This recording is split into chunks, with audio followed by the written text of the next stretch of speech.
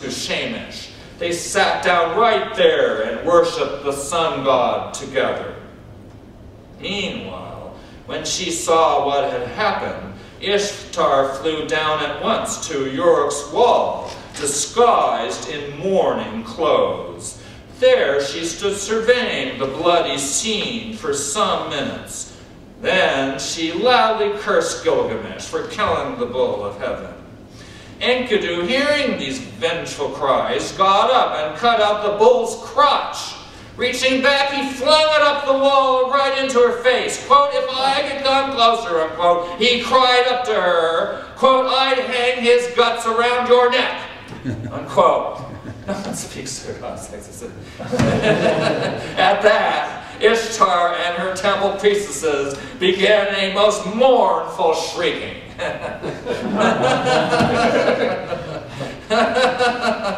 Well, now the pot is stirring. But Gilgamesh ignored the screeches and called for the city's artisans. Together they examined the great horns of the bull, which were covered with 30 minas of lapis lazuli each, and filled with 3 measures of oil. They cut off the horns and took them to the shrine of the king's ancestors, to the sacred bedchamber. There, in quiet ceremony, Gilgamesh hung the massive horns on the wall above the bed. Their oil was offered to the god Lugalbanda, Gilgamesh's father. Then the 2 companions returned to the river to wash, afterwards holding each other closely as they walked along the bank. Then they rode back into Uruk. When they rode back into Uruk, the cheering people crowded around them. Ecstatic and triumph, Gilgamesh proudly called out, quote, "Who is the best formed of heroes? Who is the most powerful among men?" unquote. Then he boasted in reply, quote, "Gilgamesh is the best formed of heroes. Enkidu is the most powerful among men," unquote. Warmed by the thunderous cheers of his people, the king with Enkidu returned to his palace, where a sumptuous feast was held long into the night. Finally, tired but happy, the sated heroes climbed into their bed and fell asleep. A mighty king loses his soul. In the dead of night, Enkidu suddenly bolted upright. Terrorized, he cried out to Gilgamesh, "Friend, why are the great gods in council?" Then Enkidu told Gilgamesh his dream. He saw the gods Anu, Enlil, Enki, and Shamash debating among themselves. Anu told Enlil that Gilgamesh should die because he and Enkidu had killed Humbaba and the bull of heaven. Then Enlil said that Enkidu, not Gilgamesh, must die. But then Shamash spoke up. "Was it not by my order that they killed Humbaba and the bull of heaven? Now should innocent Enkidu die?" But Enlil only sneered. He dismissed the sun god as too much like the mortals, quote, because, unquote, he addressed Shamash mockingly, quote, "Much like one of their comrades, you went down to them daily," unquote. When Gilgamesh heard Enkidu's dream, he broke down in sobs. My dear brother," he cried, tears streaming down his face. "They would free me at the cost of my brother." Then Gilgamesh vowed to go to all the great temples and plead for Enkidu's life. But Enkidu only felt trapped, helpless, and he cursed everything that had happened to him from the start. Quote, "The paralysis demon has been sicked on me," unquote. He moaned bitterly. When Shamash, who was watching this scene closely from heaven, heard these cruel words, he spoke right down to Enkidu. "Listen," he said to the wretched mortal, "hasn't Gilgamesh, your beloved friend, made you lie down in his own bed of honor? Hasn't he placed you on the peaceful seat at his left hand? The world's kings have kissed your feet. After you are gone, he will make the people of Uruk weep for you. The whole city will fill up with sorrow for your sake. He will cover himself with signs of grief and put on the raw skins of wild animals. He will range the wilderness in emptiness and pain." Then Enkidu's heart could see the purpose of it all, and so he felt comforted and healed. He blessed what he had just cursed and returned to sleep in Gilgamesh's arms. But after an hour, Enkidu was jolted awake again. Shaking, he immediately shared the dream with Gilgamesh. A monstrous, dark-faced man with the paws of a lion and the talons of an eagle had seized him and transformed him into a bird. Then the man led him down to the house of darkness, as Enkidu described it, quote, "the house where one who goes in never comes out again, the road that if you take it, you never come back," unquote. There, he said, he passed into the house of ashes, the palace of Ereshkigal, the queen of the underworld. He entered her great hall, and he saw Belitsari, the queen's scribe, kneeling in front of the steps to her lapis lazuli throne, reading aloud from a tablet. When Ereshkigal saw Enkidu enter, she lifted her head to stare at him. "Who has brought this one here?" she spoke.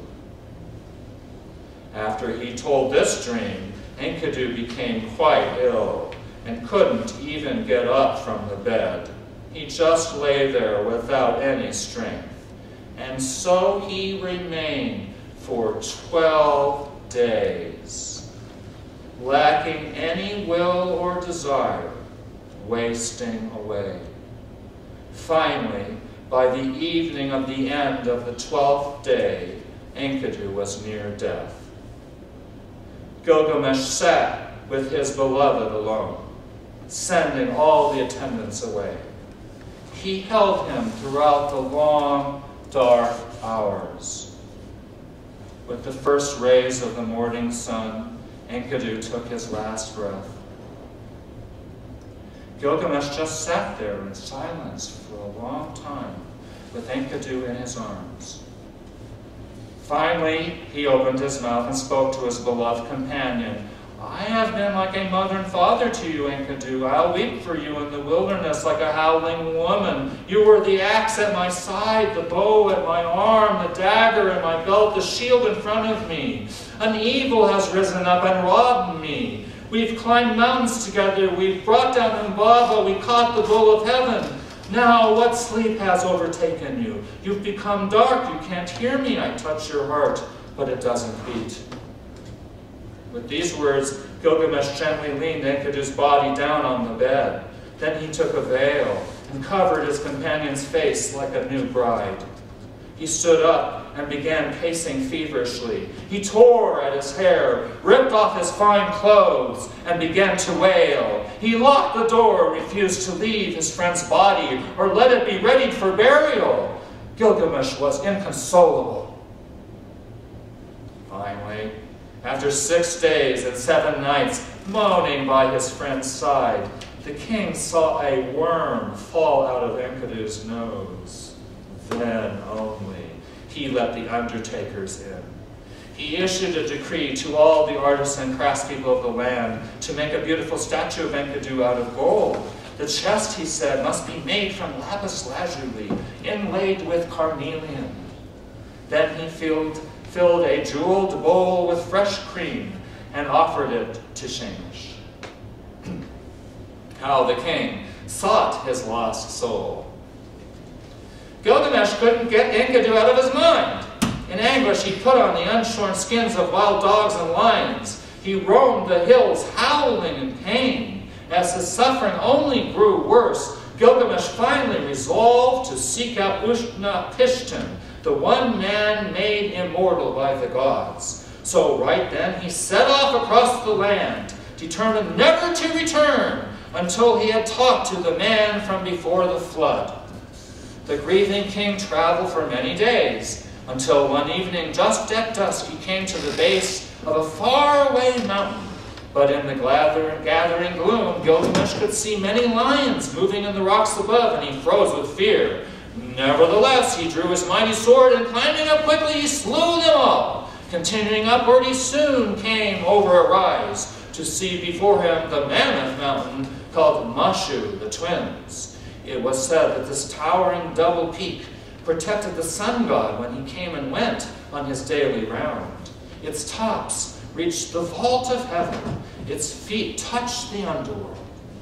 Renewed by this sight, Gilgamesh hurried on and soon spied a large stone gate cut in the mountainside.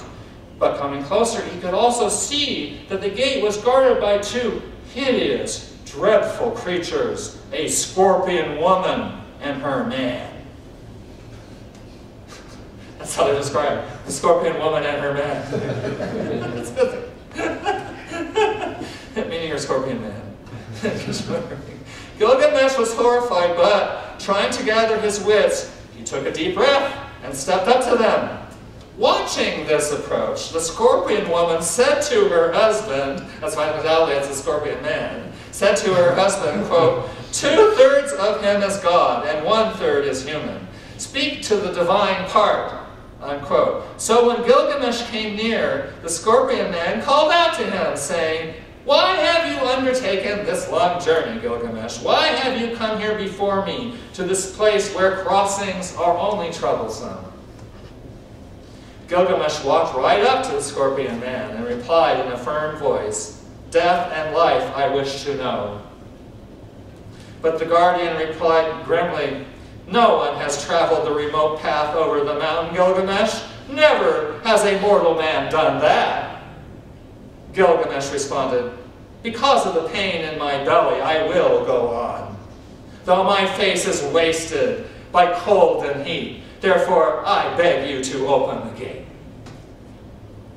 The scorpion man looked carefully at Gilgamesh. Then he turned and with the scorpion woman unbolted the stone gate, pushing it open just a crack. Gilgamesh quickly squeezed through without a backward glance and entered the foreboding tunnel within the road of the sun god. Hour after hour he walked on into pitch darkness. At the 8th hour, burning heat shot out at him, and he became feverish. And then at the 9th hour, the frozen north wind suddenly cut into his face and chilled him to the bone. But when the 11th hour came, he could see a faint light ahead. And by the 12th hour, the tunnel was filled with a bright golden glow shining from before. Soon Gilgamesh came to the end of the tunnel and entered broad daylight. He stood in a beautiful garden, formed entirely of precious stones. There were plants with lapis lazuli leaves and carnelian fruits.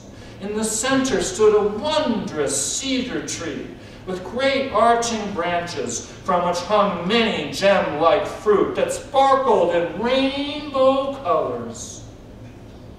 But feeling only the ache in his heart, Gilgamesh walked on with hardly a glance. After a while, he came to a small white house by the sea. It was the house of Siduri, the sacred barmaid, who made wine in golden bowls and vats. When she saw the strange man coming, Siduri thought to herself, from his ruined looks, that maybe he was a murderer. So she shut up all the windows and bolted herself inside. But Gilgamesh came right up to the heavy wooden door and, lifting his staff, threatened to break it down. So Siduri opened her door and spoke to Gilgamesh. Why has your strength so wasted, your face sunk in? She asked him. Why has evil fortune entered your heart, ruined your looks? There is sorrow in your belly. Your face is weathered by heat and cold because you roam the wilderness in search of a wind puff. Gilgamesh replied, it is not my strength that is wasted, nor my face sunken, nor has evil fortune entered my heart. Not because of any of that do I roam the wilderness in quest of a wind puff. I roam because of my companion, my loved one Enkidu. We overcame everything together, brought down Humbaba to grief, killed the bull of heaven. My beloved friend and I underwent all hardships, but fate overtook him, and he died. I wept over his body for 6 days and 7 nights till a worm dropped out of his nose. Then I became afraid. My friend's absence lies heavy on me. How can I be still? How can I remain silent? And could do with turn to clay. Shall I not lie down like him, never to move again?